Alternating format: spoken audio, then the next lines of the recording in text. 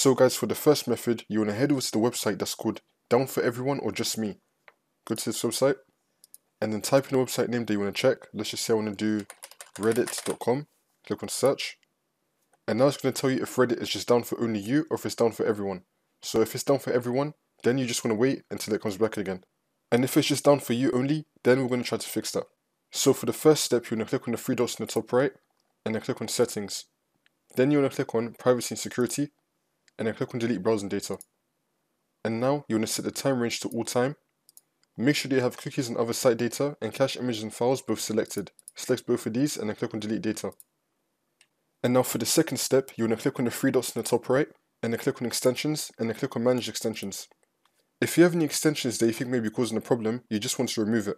And now for the next step, you want to head over to search and type in view network connections. Click on it.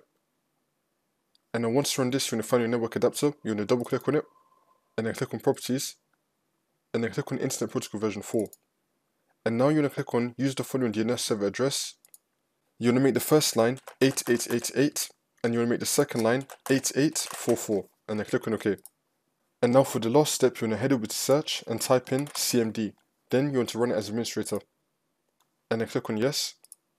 And then once you're on this, you want to type in ipconfig space / flush DNS. Click on enter.